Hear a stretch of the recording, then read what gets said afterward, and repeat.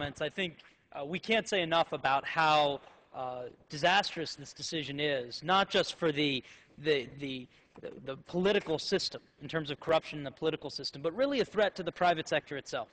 When the biggest corporations are able to capture government, as we've seen in the years past, what they do is they try to lock in the status quo that is the very antithesis of capitalism, which is about innovation and competition.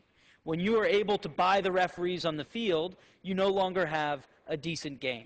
We will outcompete and win on that fair battlefield, on that fair sports field. But you cannot do it when they are buying the referees. And anyone who thinks that money has no influence in politics may need to have a little wake-up call.